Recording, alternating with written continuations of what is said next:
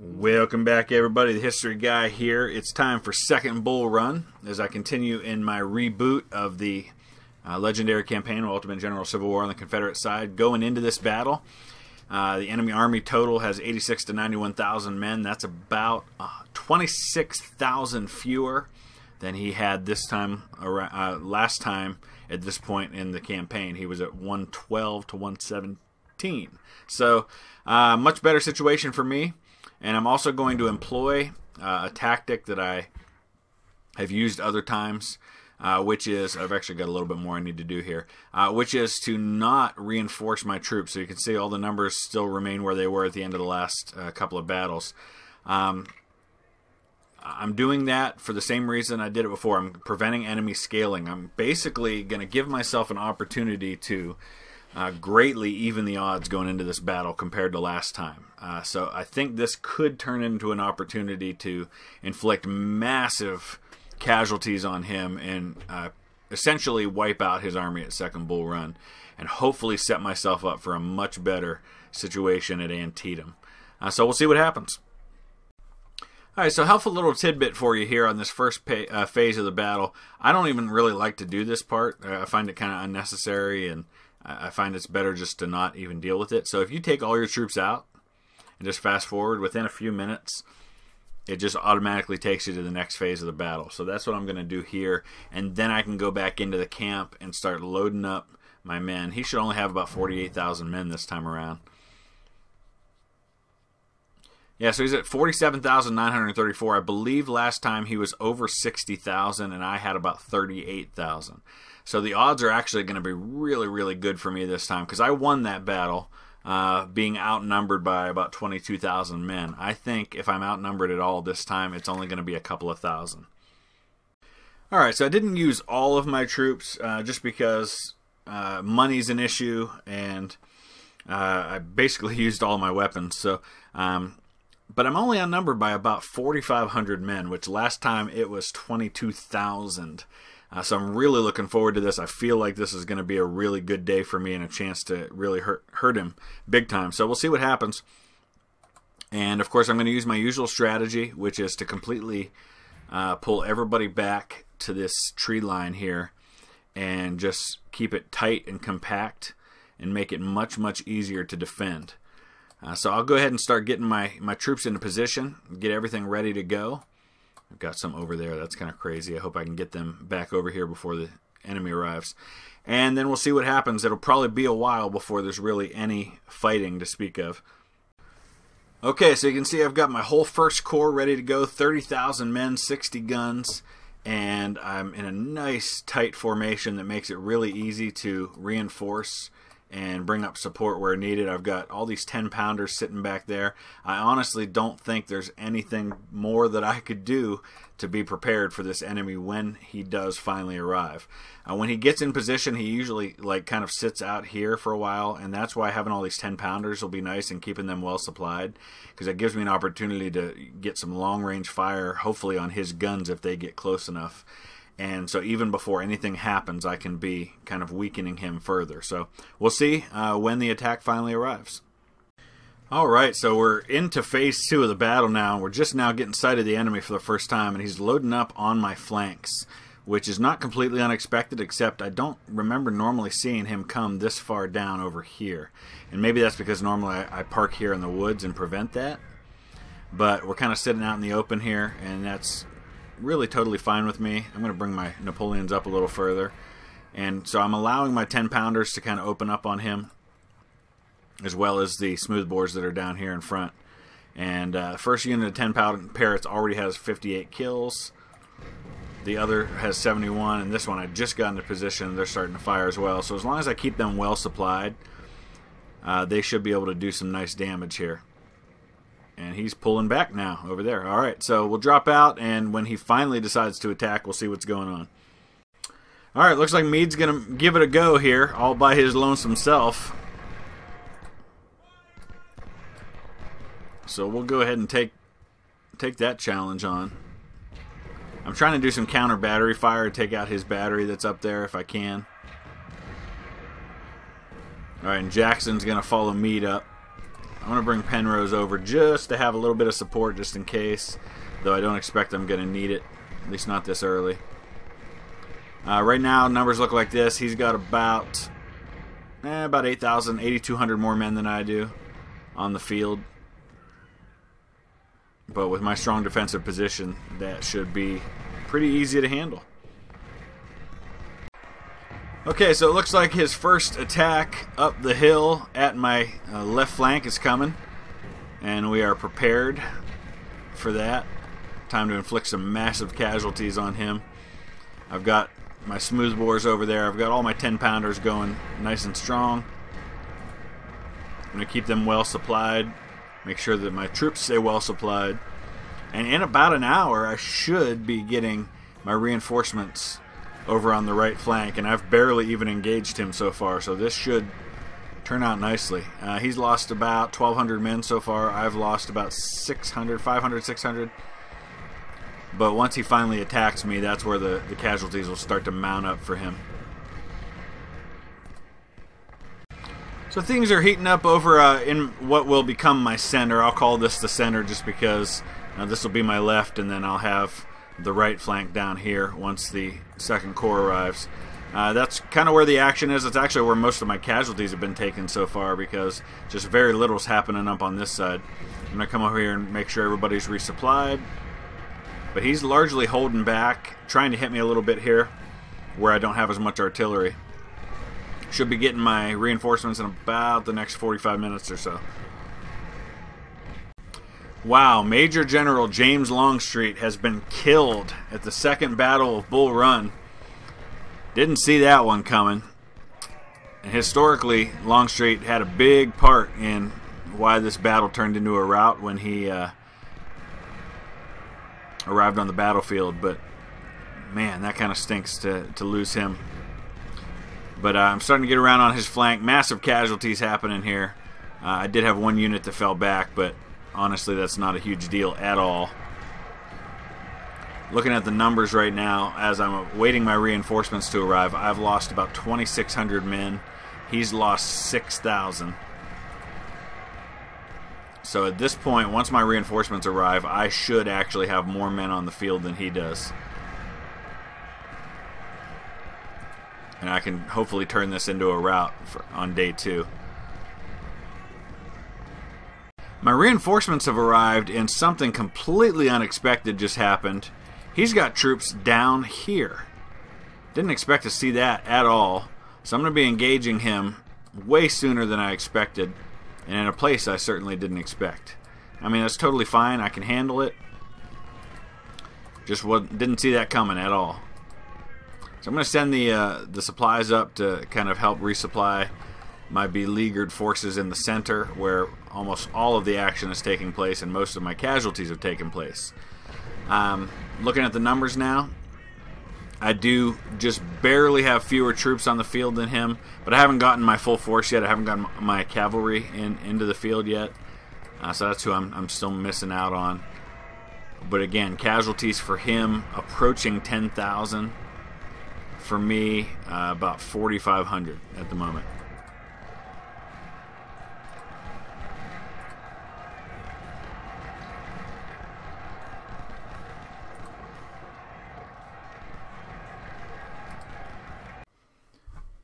So we're on to day 2 now, and the reinforcements have arrived for me. I have my entire force now, but no sign of the enemy. Of course, he gets more reinforcements as well, so he's outnumbering me right now by about 4,200 men on the field, and that's probably going to increase before it's all said and done. I may just kind of hold tight. We'll see how things progress, but I am bringing my cavalry corps with General Withers, who is my cavalry corps commander at the moment, just kind of around to see and explore and kind of see what I might be able to accomplish in his rear. So I'm going to try to be cautious with this, but look for some opportunities while simultaneously hopefully allowing him to come at me in my already existing position, and I can inflict some more casualties on him and maybe turn things into a rout. We'll see, and just kind of take it how it goes. So 2 things are happening now. One is I did discover some mounted infantry of his way back here in the rear, but he's running away as I try to pursue him, so nothing may come of that. But also, I have finally made contact with the enemy, and I've got him kind of bent into this little corner here where I can really do some damage, I think, and inflict some casualties. I tried to get at his artillery, and maybe what I need to do is bring my cavalry back so that I can make use of them a little closer to the battlefield. Though at this point that's going to be quite a little ride around the enemy. But I think that's what I'm going to do, because situations like right here where he's got artillery that I could really be going after. So he's actually turning back some of my army here. Alright, we only got about an hour left here. My cavalry's finally getting into position. And Hiram Berdan's going to be the first victim of said cavalry.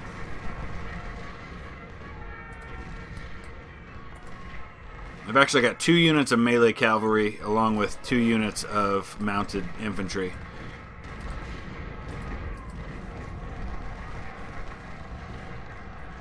And this battery's going to be toast too, I hope.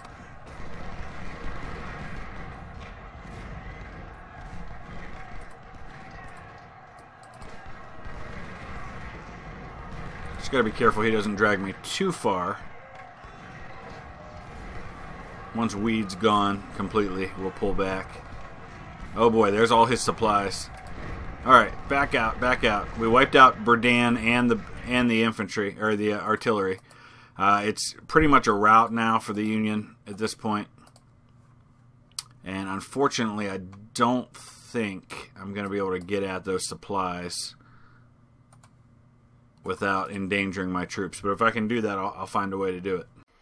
I don't know what's going to happen right here, but if I can play my cards right, and I don't know what's even in here, this, my friends, is what we call the grand prize of supplies. There are 6 supply units right here, and while there may be infantry back here, I don't see them right now. Just this one unit that I'm going to quickly overrun. And then everybody else, I'm going to make a mad dash for these supplies if I can. Okay, there's infantry. Ah, darn it. Well, that's what I was afraid of. And that's kind of the game that he plays. He kind of entices you with infantry, or with supplies, and then pulls you right into his infantry. So I'm not going to bite. It's not worth it. We'll just destroy this unit here. Gobble him up. Take out this battery here, and then just be content to call it a day, I think.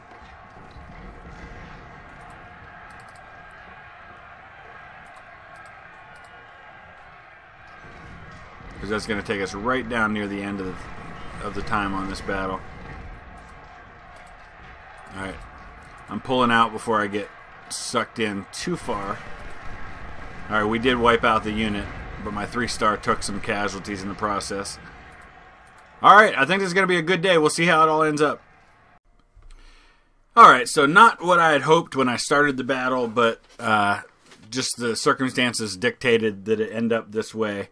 I basically brought into the battle almost the identical number of men. He brought in far fewer, about 15,000 fewer, but his casualties are right about the same. He actually lost maybe 3,000 more than this my first time, but I also lost quite a bit more. It's misleading because this 8,000... the last time I played it, I had replenished a lot of my troops, and so it only showed 6,000 casualties, but I probably lost more in the neighborhood of 12 or 13,000 last time, so I cut that number down by quite a bit.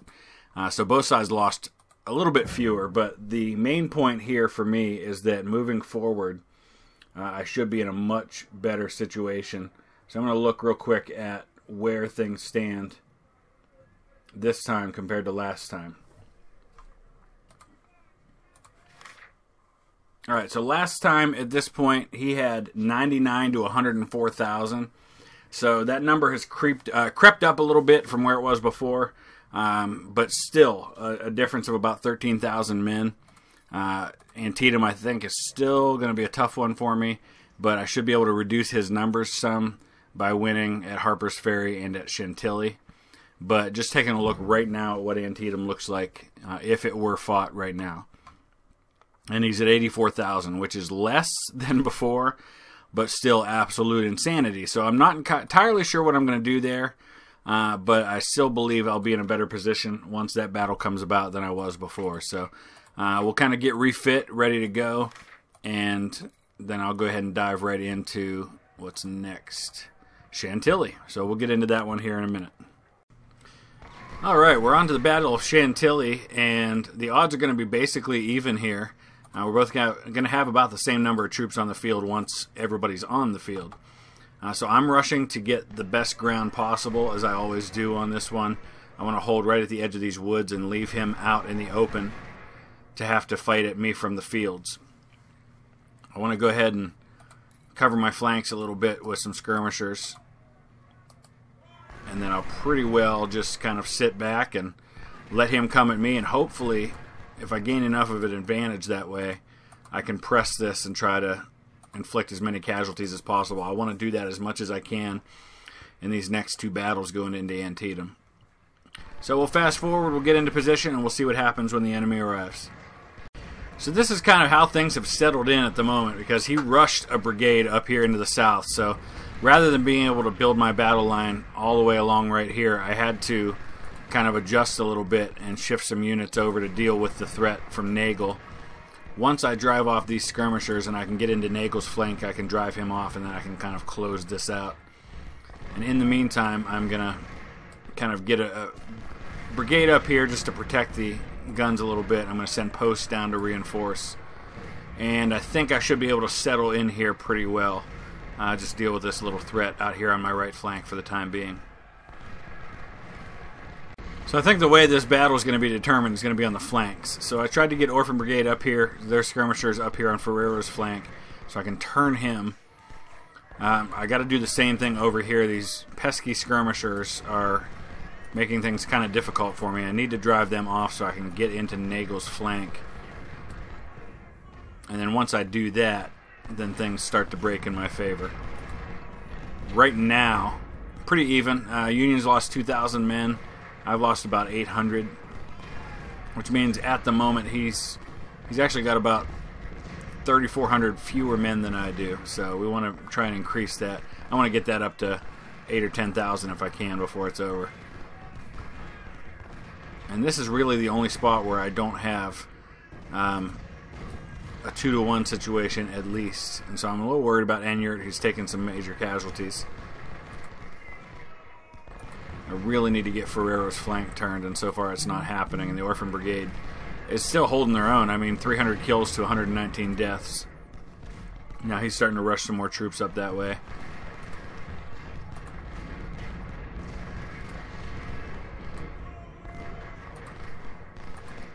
Let's get these smoothbores up a little closer. And I'm kind of desperate to get this situation down here resolved, because I don't like how this is going to go long term right here. Okay, there we go. We finally routed Nagel. So this is going to resolve this situation here. We can push these skirmishers out, get everybody driven back this way. And the same thing's happening with Ferrero, except I wish he would break this way. Instead of breaking this way, he's breaking backward. And that actually kind of complicates things a little bit.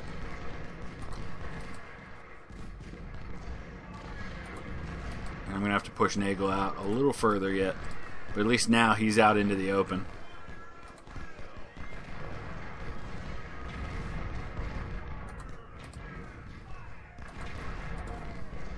Ferrero's kind of disappeared at the moment. That's fine. That allows me to do this. Alright, so we've got an hour and 40 to go. Casualties now, 4,000 for him, about 1,400 for me. Here comes Ferrero again, but we're ready for him.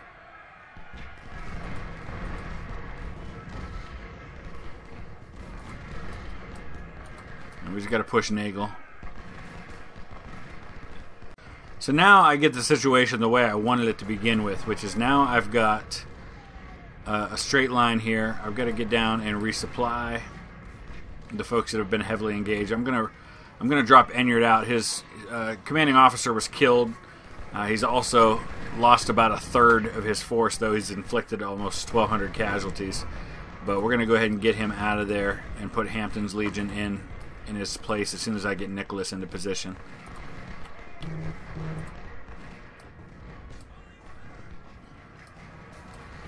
There we go. We did drive Ferrero back again, and again he's coming at me,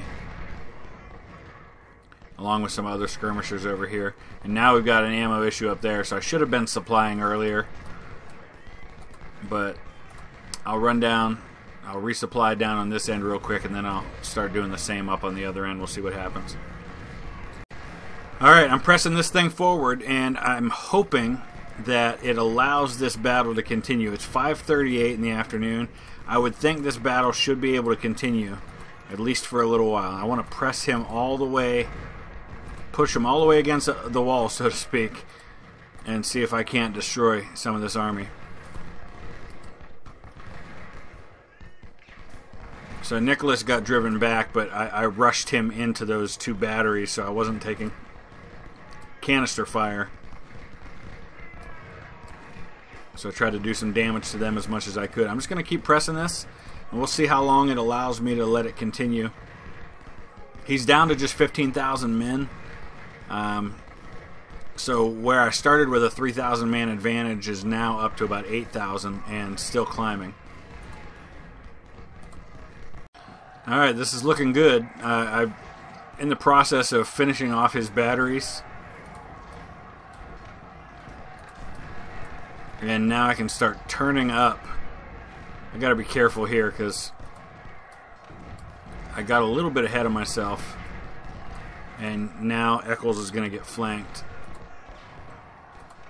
because I drove some of these units up right into other units. So a little bit of an issue there, but nothing I can't overcome here in the near future. So I'm going to finish him off, and we'll see what the numbers look like. Right now, he's down to just 12,000 men. I want to wipe them off the map if I can. Alright, so I managed to grab his supplies, and I was in the process of driving him up into the corner when the time hit 7:30 and the battle ended on me. So let's see how things ended up. Pretty good, I think. We're looking at 16,000 casualties inflicted, actually over 17,000 when you count the number of troops that I took out among his artillery. Let's see how that compares to last time. The main thing is going to be looking at how the overall army compares. Last time he only lost 8,000, I lost 3,300. So both sides basically doubled. I grabbed a bunch more Harper's Ferries, which is nice. Grabbed a little bit of supplies. There wasn't much left in those supplies.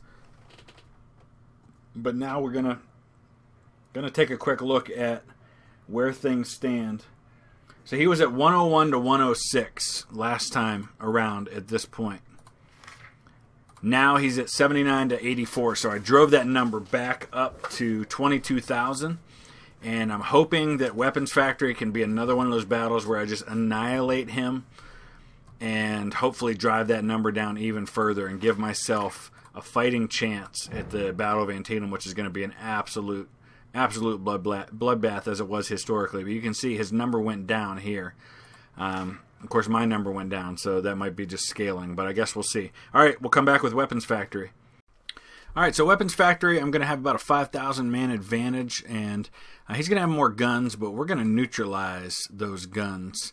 I'm bringing all 10-pounders to this fight, and I'm going to park them up here, nice long range, and we're going to just hit him the best I can. I am going to leave one brigade over here along with some skirmishers to protect those guns against any idea he may have about coming across. The only way he's going to come across is by coming down here, so actually I think I'll leave the Snakefoot Brigade right there. And I'll bring everybody else around to begin the attack. And once I get into position, we will see how it goes. So this is what it looks like. And my 10-pounders have been really disrupting him because he keeps moving his artillery. Every time he sets them up and I start firing on him, he moves them again. And so he hasn't really been able to make use of them so far. So that really are doing their job there. And I'm going to start to swing around and do what I normally do, and hopefully we can inflict some major, major damage on his army going into Antietam here.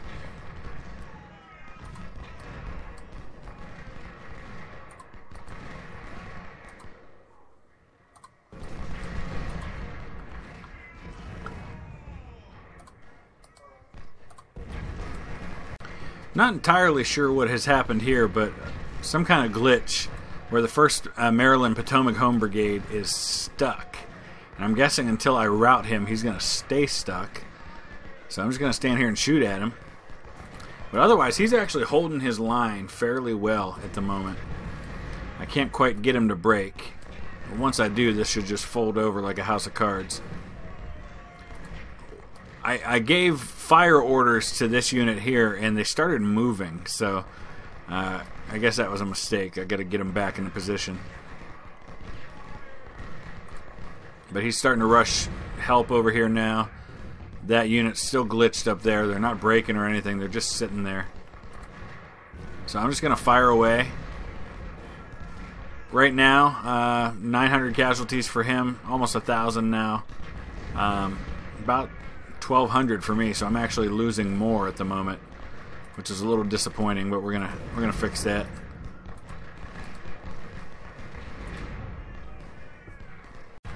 Alright, the rout is on. I completely destroyed the Potomac Home Brigade up there. He's starting to rush over toward me here, so I'm gonna have to counter that. Hopefully O'Hare can hang on for dear life while I send help, because he's getting hit from both sides now. I sent these skirmishers over here to try and grab the supplies, and then I ran into more of his skirmishers, and that kind of messed things up a little bit. So I've got a little bit of an issue here with O'Hare facing down 3 brigades of infantry on one side and dealing with artillery on the other. There we go. Alright, I'll go back and deal with the artillery. I'll bring these guys down. And we're going to push him down toward the river and see if we can't destroy this army.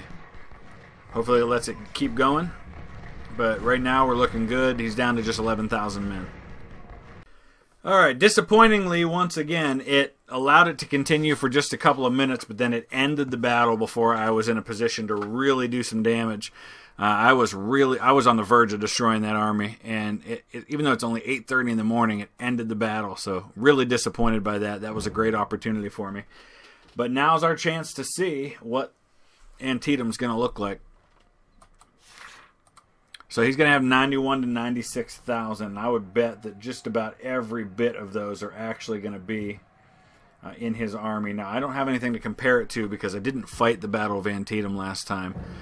But I know even before scaling what his army is going to look like, and it's at 80,000. So all I've got right now is 34,000. I've got another 16. At best, I can field an army of 50,000 men to go up against his 80,000. So again, this may be a situation where it's just not worth it to try and win the battle. Maybe I can fight for a draw. But again, the casualties are just going to be so severe. I lose 44 points for a defeat, so I'd like to avoid that if possible. But that'll be in the next video, which will probably be in a couple days. I've got a pretty full couple of days ahead of me. So I would guess probably maybe this weekend, maybe Friday or Saturday before we'll get to Antietam and decide what we're going to do there. But as always, I welcome your input, your comments, your questions, your observations, your criticisms. Use the comment section below. Check out some of my other videos. Hit that thumbs up if you would. Subscribe if you haven't already. And we will see you again next time. Thanks, guys.